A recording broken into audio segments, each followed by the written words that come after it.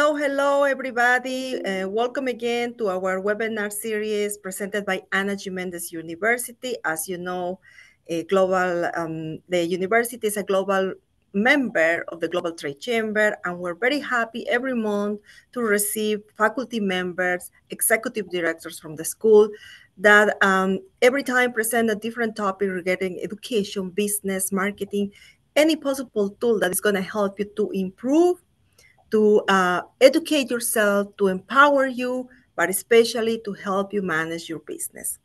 So without further introduction, I want to talk about my special guest. She is Ms. Marcela Munera, who dedicated over 2 decades of her career to field of education. With a background in psychology, she has served as a campus president and educator. Ms. Munera has a background in operations, leadership, and a passion for training and development.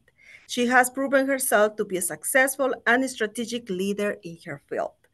Throughout her career, Ms. Munera has focused on reducing employee turnover and fostering a positive work environment. Through her innovative leadership and mentorship initiatives, she has been able to cultivate a culture of growth and development within her teams.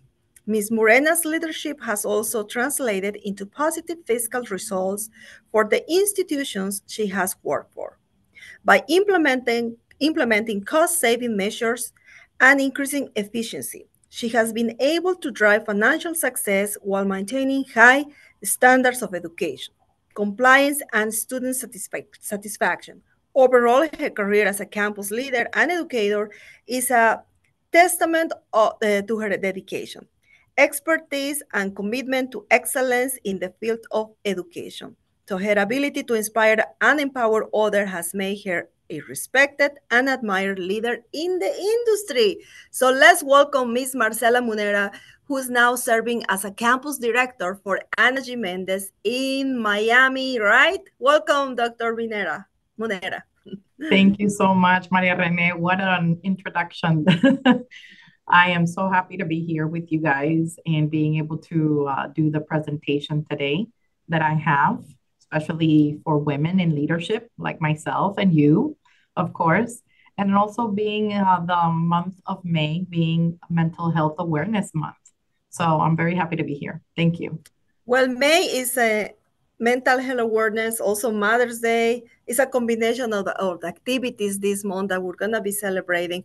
But I believe everything related with mental health is so important in our community, in our business community, because sometimes we are so stressed about how to manage a company and we don't really find the balance that we need internally. It's not just about working every day, but it's also about how we feel every day. So I believe your presentation is going to be just on time, not just because of this month is a mental health month, but also because it's important for everybody to understand the importance of this topic. So without further introduction about this topic, I'm going to let you do the presentation, and I'm going to be here hearing everything and taking some notes. Absolutely. So thank you again for the floor and for allowing me the honor of doing a small presentation about how to take care of better ourselves, how to manage challenges that come to us. So for example, we're starting off with, overcoming challenges, tips for stress management and self-care in the month of mental health awareness. And of course, it's Mother's Day month. So Mother's Day is right around the corner. And in honor of all the mothers out there who do so much, aunts, abuelas, grandmothers, all those who who are our support system, sisters-in-laws, everyone that really does. It takes a village, and we help each other so much, and that's what's important. It is important to come together and find a network to gather around one another. So I'm going to start out with how to overcome burnout. In the past 20, I would say 25 to 30 years, women have been leading the workforce. Over 57% of women nowadays are leading the workforce. However, not many women are in leadership positions. About maybe 25 to 32% are in a leadership position. In the past 5 years, it has incremented a bit. Before, about 10 to 15 years ago, it was about 8 to 10%. So women have come a long way. Women are taking on leadership roles more than ever. They are mothers, their wives, their sisters, and now we're also taking care of our elderly parents as they age. So a lot of things come into play when women take on that leadership role. And it's not only just maybe 30, 40, 50 years ago, women were administrative assistants, secretaries, and receptionists. Nowadays, women take on CEO roles, COO roles, they're chief financial officers, they're presidents of companies, and they're leading the way. Now, with that, as they say, comes responsibility. And it's added responsibility on top of the fact that a lot of us are mothers. And so the balancing act comes into play when it comes to long hours at work, when it comes to high levels of stress, the pressures of work-life balance and family responsibilities on top of what women are dealing with and the challenges and the day-to-day deadlines that women come into play. So leadership role as a woman, what does that mean? That burnout can have consequences on a woman, but women don't tend to say, I'm tired, I'm burnt out. Women don't tend to say that they have excessive amount of workloads or even take a day off because they think that it's not okay to do it. So what happens when a woman takes on too much for what they are dealing with right now, and on top of that have an excessive workload? They have a decreased job performance. They have lower productivity. And then those things, as it progresses, it takes on physical and mental health issues. And so, what are the things that women are challenging? They're facing right now. What are the challenges that women face day to day? Well, for one, they have a gender bias, feeling that some roles are designed for men more than women. So as women step into those roles, that's a big challenge because they feel that maybe they can't do it or that they're not the right fit.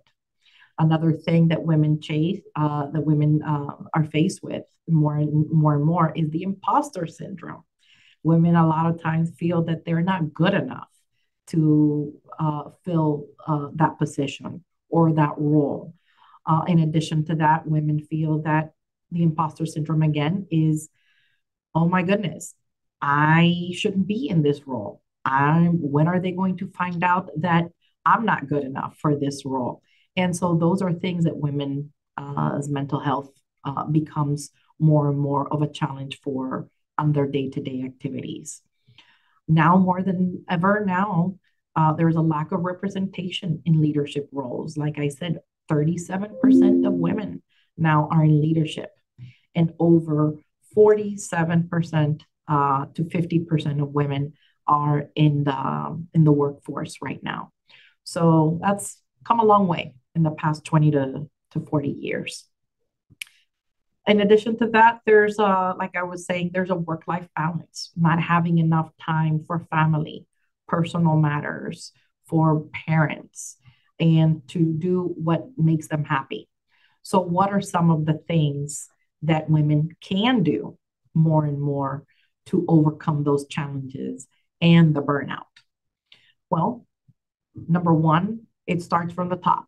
You need to find a support system, build a network around you, seek mentorship from colleagues that work with you and that understand more and more what your role is, what you're going through on a day-to-day basis.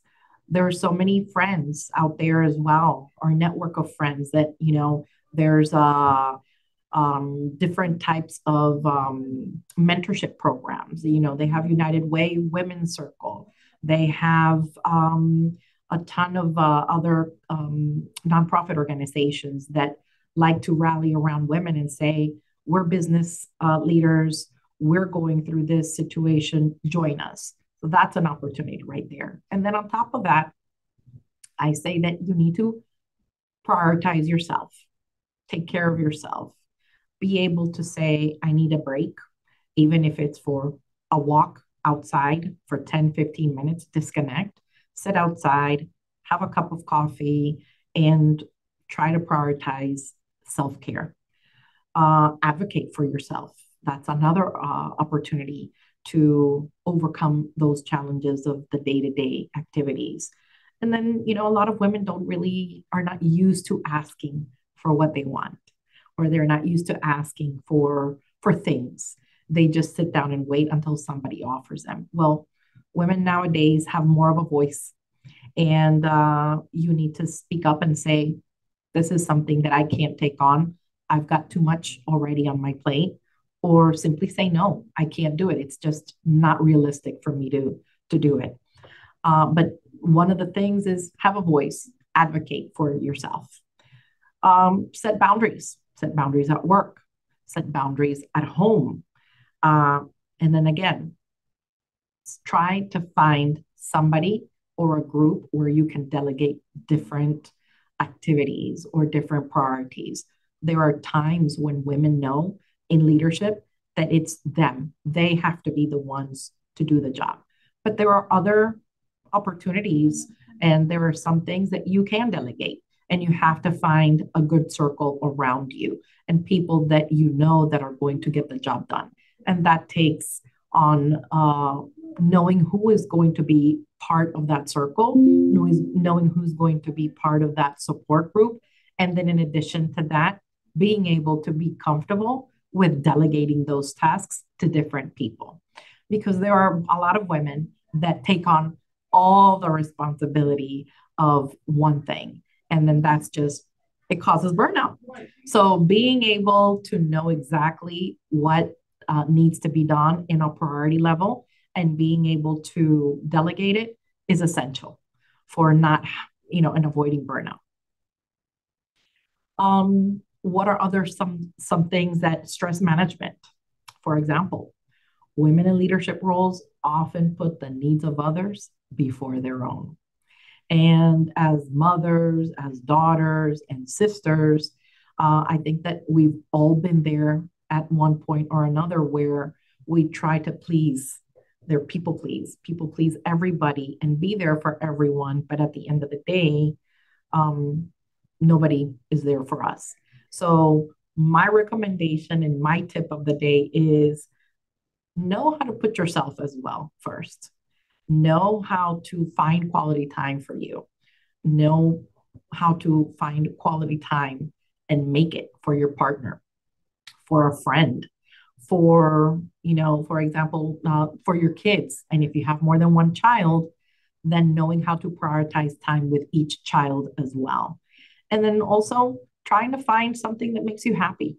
If making, for example, there's a personal hobby. I love crafting.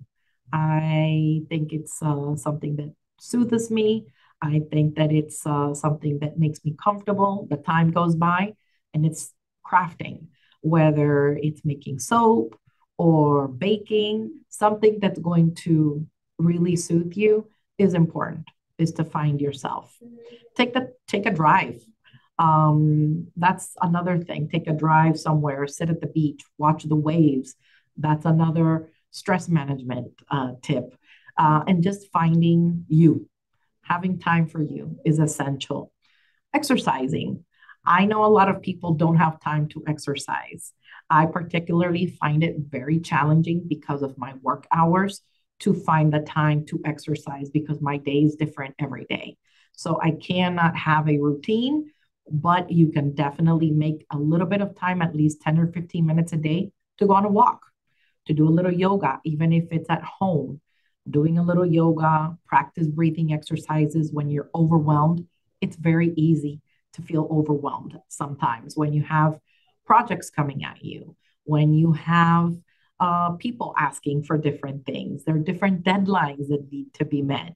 And then you have a staff of employees that need something. So there are times where just breathing technique, when the world gets too overwhelmed, when you get overwhelmed, take a little bit of a breather. And just for 5 minutes, learn how to breathe. And definitely it'll make you feel a lot better. It automatically just suits you and makes you a little more comfortable. Then, at the end of the day, it's about practicing, Maria Rene, it's about practicing mindfulness and self care because preventing burnout is essential for everybody, not just for women, but for women in those leadership positions to achieve and be successful. It is creating a positive environment for yourself. At the end of the day, it's creating a positive work environment for the staff around you. You definitely need a few things, which is being empathetic and being a good listener. And one of the things that I try to create wherever I'm at is that the people around me are happy working and that they're able to come to work and smile and be themselves and be happy doing the job that they love. It is essential for having productivity, accountability, and good positive results. And then, you have to lead with energy, passion, and resilience. That's something that creates positivity around you. And then it all unfolds into outcomes. I always say that taking care of yourself is not a luxury, it's a necessity for being an effective leader. So it's important to talk to someone who understands that there is a unique pressure about being a women in leadership. But there are so many people out there that also are just like you and can provide a lot of valuable insight and then to hear your story a lot of times or hear other people's stories, you don't find yourself being so alone in your role. And prioritize your workload. Say no when it's necessary. It's important to be able to say, well, today I'm not going to be doing this. I can put it for tomorrow, or I can do 1, 2, and 3 and leave 4, 5, and 6 for later on or next week. And those are, a few tips from me about being able to better take care of yourself and tips on stress management and actually avoiding burnout at work. It's very common, but it's a great way to cope and overcome that. Beautiful. All the tips that you mentioned, Marcela, are so important that sometimes we take it for granted. Like we don't have time for exercise, we don't have time for meditation, we don't have time for this because we're so busy every day that we don't really think about the importance of organizing your day. And part of your priority should be dedicating some time for yourself. That's absolutely correct. I have a couple of questions here that people was asking, and we're going to share with you. The Absolutely. first question is, how can companies better support women in leadership roles to prevent burnout? Oh, wow. It's important for companies to actually have these kinds of workshops and have a timeout. There are many companies that actually support a little bit of what I call a timeout. And what is a timeout? That is on campus, they bring somebody who will do a group meeting, but it's all about partnering together, working better together, and then make it fun and exciting. A lot of times, the HR department does it. And so, in order for you to have more of a flow, have more meetings, provide more meetings where everybody comes together to talk and discuss different things that are going on and making sure that people are happy when they go to one of those meetings. Great, that's a great answer. Another question I have is, what are some effective strategies for women to prioritize self-care and avoid burnout in high-pressure leadership positions? That's kind of important. Absolutely. Well, definitely based on people that I know and myself, personally speaking, just try to find the time. It's hard. I know it's hard to find the time, but definitely find time, make the time to just take care of yourself. There are times where if you're in a place where you can just walk outside and take a walk around the building or your office space, just disconnect for 5, 10 minutes, disconnect from the situation that you're in. It's helpful. Um, Grab a cup of coffee, call somebody, talk to someone who is able to listen and give you a little bit of a support system. You know what, that you're mentioning about disconnecting from the computer or technology or your phone. Something that happened to me a few days ago is that by accident, of course, I forgot my phone. So I left it at my office, and then I had a meeting. When I realized I didn't have my phone, obviously it was too late because I was not at the office anymore. The point is that at the beginning, I was so stressed about not having my phone Oh because yeah, really the phone, uh, it became more like a technology dependent 24/7, right? So absolutely. you need to be, you use your phone for everything, to take pictures, take notes, you have emails, WhatsApp, messages, text, social media, everything is in your phone. It's really a mini computer what you have, and you are becoming very dependent on that. So at the beginning, I realized that I was very stressed out about not having the phone, about not knowing all the numbers by memory, because I Right. also noticed that I just dial automatically without memorizing the numbers. But you know what? Something interesting that happened to me after a while not having my phone, because I was like probably 3 hours without a phone. I started feeling okay, in peace. I was not stressed anymore, and I just relax. And I noticed that, sometimes you don't have the time to do it because you are Right. using your phone. Sometimes even for relaxing, you are I using your know. phone.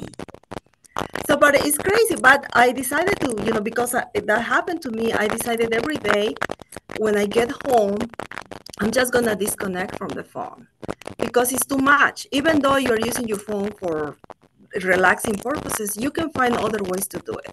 So Oh, that's a good absolutely. point what you mentioned, the part of the being disconnected from the technology, or sometimes just being disconnected in general from In everything. general. That's gonna give you some peace. I have another question. Um, how can organizations address and combat gender bias that may contribute to low morale? Well, definitely. There are specific companies, for example, that that know that there are certain positions that men occupy, and women have that that feeling or the identity that, oh well, this role is not for me. This role is only occupied by a man, and more and more companies are opening up senior positions, VP positions, president. You're up there, and it's everybody. Women are more and more running, institutions. They're running companies more and more. You're seeing that in the past maybe 20 to 25 years. You're seeing a lot more of that. And in order for companies to see, it's about finding, knowing, being in the community and talking about who they are, putting their mission out there, their vision, and showing off all the opportunities that that company has to offer for women in leadership. Overall, it's for everyone. But when women in leadership see, wow, that's a woman running a specific A, B, and C, or those are women running, educational institutions, marketing firms, law firms, you name it, PR firms, then that's where women say, wow, I do have an opportunity to be part of that. That's But it good too. takes a lot of openness and being out there for companies to do that and to be visual and to show off what opportunities there are for women. And what role do mentorship and support networks play in helping women in leadership navigate and overcome challenges and being overworked? Oh, definitely. You need a network. It's like you can't do it by yourself. That's nowadays it's not possible. you have to have a group of people. You have to have a group of women. Join a women's group. I am guilty of, before years ago, I thought that I could do it all, and I just have a best friend and talk to her about it. But as you progress, you need people to know, to be like you. You need people, you need a support group. Join as many groups as you can. Join chambers, just like Global Trade Chamber. And then from there, you meet women exactly like you in leadership that are directors, that are business owners, entrepreneurs, that share the same experiences and can actually help you and provide guidance, mentorship, a network of opportunities and possibilities, and just being a part of that culture, like I call it, it's a tribe. That's a healthy. That's something that nourishes you and helps a lot. So find a network, find your tribe, find a group of people that can mentor you, that can give you advice, and that is going to be a game changer. And that is very important, and it's one of the reasons we decided to create the Women in Business division here at the Global Trade Chamber, because we noticed that as a group of women in business, we have a specific need, we have different needs, we have different support. Absolutely. And it's not the same like a working, with the general population, but having this group of entrepreneurs and all female, we really help each other and we empower each other. So we do Absolutely. several activities in the Women in Business, and I was telling you about this. We have events now nationwide, actually global, because we do Women Business Expo, we do conferences, and we bring a group of speakers that travel with us to different cities, and we present these shows. We call it a roadshow, and so far has been very successful. We are building and growing every time our global network of female entrepreneurs, and we're very happy to not just connect with women in different cities and countries, but also we're happy that we're accomplishing our mission of empowering and educating women in business. So that's very important.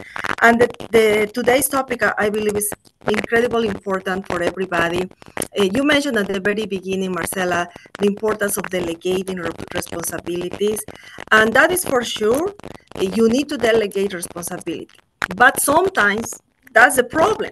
How you can delegate responsibilities when the team is not performing the way you expect. So how can you replace the team? Would you replace the team? What you can do in those type of situations where you're trying to delegate responsibilities, but those, let's call it the team you're trying to delegate is not responding the way you want. That's a great point because I've been there. And you have to create that environment by holding accountability. So you have to be kind of like a mom, when you start creating and building a team around you. And you have to say, well, how, if I give you this responsibility, you have to wait and see how that person is going to take on that role and run with it or not, and just wait. And if you see as a director, as a leader, that the team, you may have a team of 5, 10 people, but maybe out of that 10% are really not pulling their weight, or for a fact that they can't, then you have to really, you have to do two things. One is coach them, train them, mentor them, and set the expectations. You have to set a bar, set an expectation as to these are the roles that you're assigned, and these are my expectations for you. And I need these done. This is what I expect by this date, so that you give them short deadlines, long-term deadlines. If that person, after mentoring them and coaching them and training them, are not really pulling their weight or providing the results that you give them, that you set forth for them, then that's where you have to really think about changing them out or coaching them out. And then I love it. I love setting it. the That's boundaries the and letting reality. them know Yeah. exactly because at the end of the day, if you keep on a low performing employee, you are only going to hurt yourself and then the company, and then the rest of the employees are watching. So Exactly. you have to make those hard decisions sometimes. And something also that is important about the mental health that you mentioned is the fact that how you can organize your day every day, saying, okay, these are my priorities, what I'm going to do first. How would you do it? What is the Marcela Munera's day every day? How you organize your day? That is a tall drink of water there. Well, I'm going to tell you how I've done it before and how I do it now because it changes depending on your role, what your responsibilities are day to day. There are deadlines, so every day is different. But I have two things that help me drastically and has changed.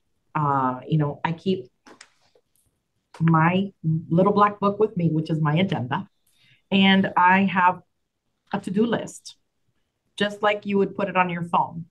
So my agenda has notes as to the things that I have to follow up on day to day.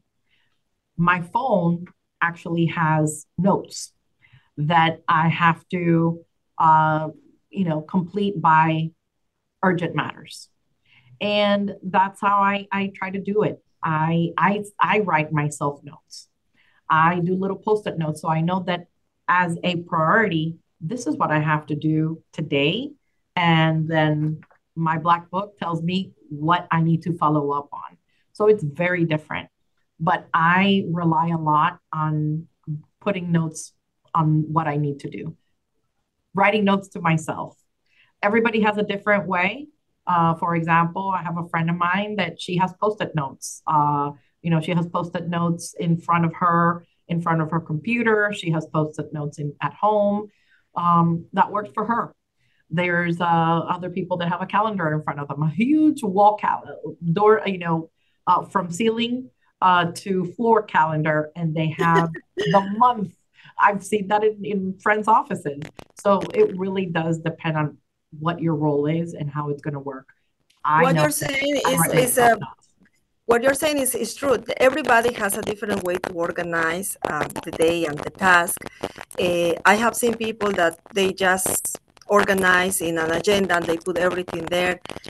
Something that I learned and it worked for me, and I try to apply it every day now, is to start the day doing the tasks that I hate. The ones that I don't want to do is the ones that I try to do first, so I don't keep suffering about it. Because Right. when you have a task and you don't want to do it because it's something that you don't want to deal with, that it's like a torture in your brain, like, oh, I have to do it, I have to do it, I have to do it. But I learned that if I deal with that in that moment, I just don't need to deal with that anymore. Exactly. That's something that works for me, but not necessarily is going to work for everybody. But the point that you want to highlight here, Marcela, is that you need to organize your day no matter Oh, what, yeah, absolutely. No right? matter what, you definitely need to organize your day. Absolutely. On a I have priority, another whether it's the question week. for the audience here.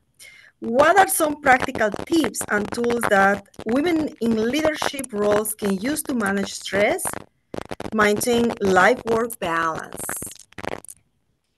Well, there are times where, I do have a family. I have a son, I have a mother, and, I have siblings. I have, different things that require my time with them. For me, the way that I can give them a little bit of part of me, because there's what I call the love language. What is your love language with your people? The love language for me is that I cook. That's my love language. I like to cook for the people that I love. And the best way that I can do it is I'm going to get up an hour or and a half earlier so that I can leave my son or my husband their meal for the day or pack them a lunch. And the best way that I can, show my siblings that I care for them is come over and I'll make lunch for all of you on a Sunday.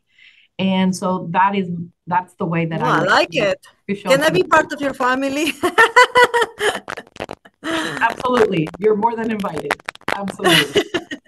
but it's one of the best ways that, that you can have a work-life balance. Once in a while, leave work at noon on a Friday, or take off a little bit earlier. If you leave at 6 or if you leave at 7, leave at 3 o'clock one day that you know that you don't have anything else to do, or take your laptop home and work from home the rest of the day. Those obviously those are up to the employer and and yourself, and what is viable or not. But though there are times where you just need to leave, you need to disconnect, you need to go and spend time with your family, or even by yourself. Take a walk in the mall for 2 hours. It works for some people. I have a friend of mine, when she needs to break, she needs a break. She'll go and walk in the mall for 2 or 3 hours. She doesn't buy a thing, but she walks the mall for 2 or 3 hours. And The she says, therapy I for come her. out renewed. So I think that it's about what really makes people happy. What's going to make you Absolutely. happy at the end of the day? If it's doing your nails or doing your hair or getting a facial, and you can do that once in a while, or getting a massage, do it. Book the time and do it, and set yourself up where, oh my gosh, I have so many things to do. Just book it and do it. And you're going to feel a lot better when you do that. I love it, Marcela. What a wonderful interview presentation. All these tips are very important to follow. Just take notes. You don't need to apply all of them, but if at least you remember one or two of what Marcela said today, it's going to help, it's going to change your life. And that is the idea, how you can be happy, how you can be healthy internally, externally, how you can be productive every day. So I Absolutely. love the presentation, Marcela. I think this is going to be just the first step, because we're going to be doing a series with you after today. We need Thank to you, learn more Mariana. about management, time management, mental Absolutely. health. And you are a psychologist, so definitely you can help us a lot with all these challenges that we have as a women in business, but not just for women. This is for It's everybody, everyone. how we can manage life better, right? Absolutely. It's for everyone, not just for women. The thing is that there's a tendency that women take on a lot because of the fact that we're mothers, that we're, wives, that, we have so many other things other than our jobs. But everybody has that too. Yes, absolutely. And you said in one of the parts that one of our problems is that we are multitask and we take everything on top of us because we want Right. to handle with everything, right? And that's one of the problems. Even if you start delegating responsibilities at home, that's gonna help you a little bit, don't you think, Marcela? Absolutely. You have to establish that at home. If I cook, you clean. If I do the laundry, you fold. And it's a balancing act among everybody, that lives with you. So it's important to have that, establish that, whether it's at work or at home. I love it. I love it. I definitely took notes. I'm gonna apply some of them. For sure, I'm gonna go to my house and ask my husband to help me at home with the things at home. At home. You do that. You definitely do that. I'm glad that I was able to provide a little bit of some tips for you today. Thank you so much, Marcela. So again, it was a pleasure meeting you and having you as our Likewise. guest for Ana Mendez webinar. Again, if you want to hear more information about all the programs that the university offers, of course, Marcela can provide all that information as a campus director in Miami. But if you're looking for other cities, or let's say that you're just looking for an online education, Ana Mendez also can provide that to you. Just visit the website that we're going to be sharing on the screen.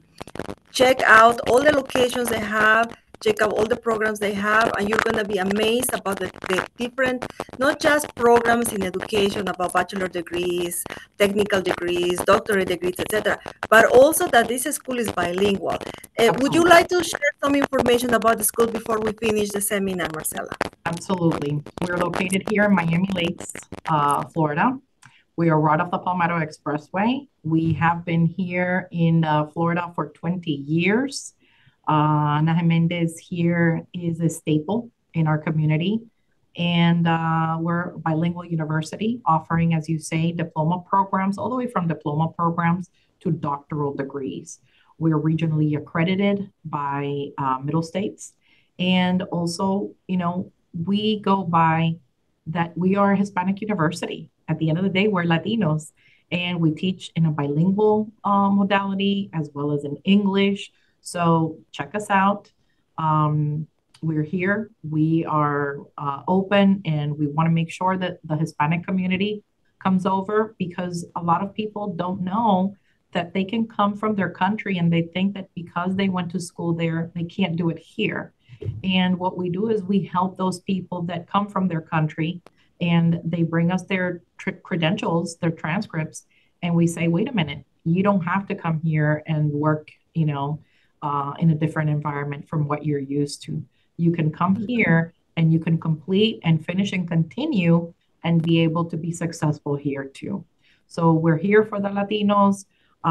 We want to make sure that we help everyone around the Hispanic community, that we're able to give them all the information that they need. Also for international students, we accept international students as well. And we offer multitude of programs. So for example, we have diploma programs in pharmacy tech, medical billing and coding, medical assisting, paralegal.